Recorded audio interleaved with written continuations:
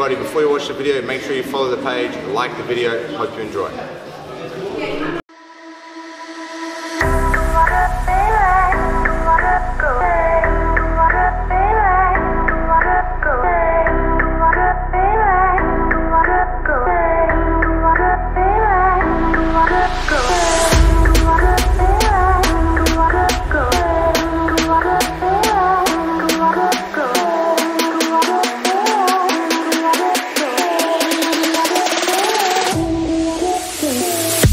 Girls pick sports based on like what kind of body image they're going to get or how they're going to feel about themselves doing it or whatever as well. So I don't want cauliflower ear. I'm not like trying to avoid that as best as possible. But you know, you just work around it. Like don't try and get crushed by people. You know what I mean? Like play your game a little bit safer. Protect your ears, protect your head or your neck and all that sort of stuff. So yeah.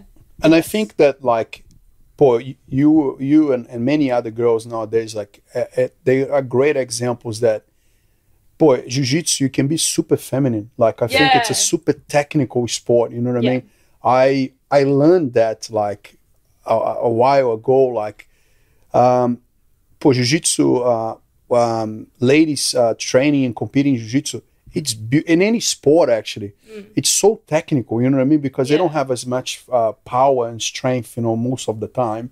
So it becomes super refined, you know what I mean? So I think that you can be like amazing, beautiful and trained jiu-jitsu, you know what I mean? Like, and I think you're a great role model. Like a lot of people don't understand that, and I try to enlighten that to people. Like once you start to become a purple belt and forward, you become a role model for a lot of people. So when you see yourself, you know, Jazz, you know, Lauren, you guys you're a role model for all these 12, 13, 14-year girls that are looking. And I heard that before from their parents. Like they go, oh, they're worried about, you know, like the image of jiu-jitsu, but when they saw that person, you know, or the other girl, they felt because they also look nice, and then you know what I mean. Like they just felt comfortable about it. It seems superficial, but it's really what girls. That's how they are. Well, think about it, But that's like an evolutionary thing. There's nothing. Yeah, exactly. Just... I don't think there's anything like. Yeah, I'm not ashamed that I still want to be pretty and do jiu-jitsu. You know what I mean? And that is very important. Like being a role model for teenagers, like, and it's super important, you know, because the time when they form in their character. They form in the personality, and they can have someone that they look up to. And jiu-jitsu allows them, like there are many times now the 13s having a chat with Jess or having a chat with you. For them, that's super unique. And they're learning too that they don't have to forego their like personality by doing a certain sport. You know, it's not even just jiu-jitsu. It could be anything. If it's perceived in a certain way, you don't have to actually embody that. You know what I mean? You can just be whoever you want to be. Exactly. And participate in this activity. Yeah, exactly. I think that Fionn Davies, she won the ADCC over the weekend recently, but she said some statement a while ago. So she's like a pretty well accoladed Brazilian jiu-jitsu athlete, and she said like there seems to be a shift, like the people that were kind of like admired and put up, and you know, oh, this person is amazing, you know, the Kim Kardashians of the world, and people that were kind of do you remember when I asked you who this Kim Kardashian? I don't know. I'm lucky ones. I'm one of the lucky ones.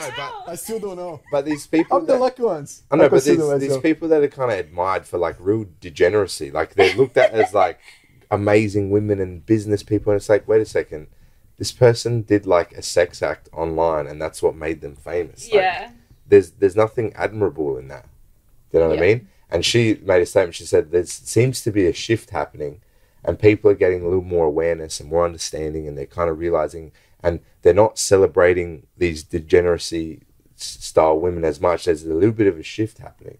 There's people like, I want to be like Fionn Davies. I want to be like Bia Mesquita, another high-level Brazilian Jiu-Jitsu athlete, who is, you know, a pretty feminine-looking woman, but still goes and does, like, you know, something that's hard and difficult. And I don't know them personally or anything like that, so I don't know what their personality is like. But I think that's interesting, like, that you, as more women do these types of things and do well and stuff and still behave femininely and kind and polite, Yeah. There was another woman that beat that Gabby Garcia. I forgot her name. Yeah, I saw that fight. What's her name? Ramos or something. But she Yep. was like, I think she's quite religious, and she was just like, you know, my whole thing was just about to see if I could do it. I just wanted to see how good I could be, and you know, everything for me is about community and my team, and you know, it's been such an amazing experience. I thank everybody that's helped so far.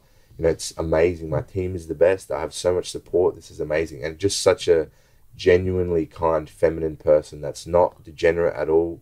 That goes there and does the hard work and wins a world championship, and well done to her. And I think like the more, you know, girls that watch that stuff that are in jiu-jitsu, the more they want to emulate that type of behavior, as opposed to being some extremely seductive, degenerate kind of person that, you know, advertises their sexuality all the time and has like this really short-lived kind of fame, and for stuff that probably isn't so impressive. You know what I'm saying? Mm. Hey guys, thanks so much for watching the video. If you haven't yet already, make sure you subscribe, like, and again, go and check us out on Facebook, on Instagram, like all our platforms. Give us a follow at bjj.101 on Instagram, and go and check out bjj101.com.au to access the full video library.